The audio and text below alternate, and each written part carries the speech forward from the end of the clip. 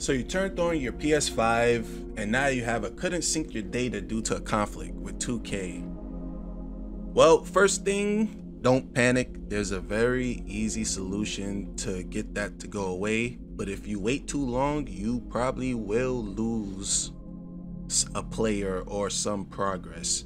I don't know what's going on between PlayStation and 2K servers, but they're slightly out of sync because of whatever reason. That's pretty much how synchronization works.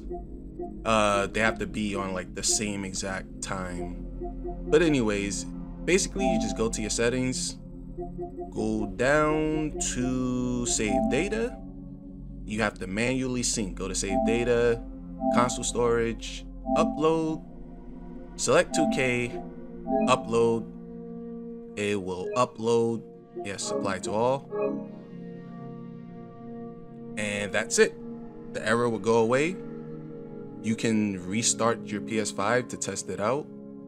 And that's pretty much the solution right there. There you go.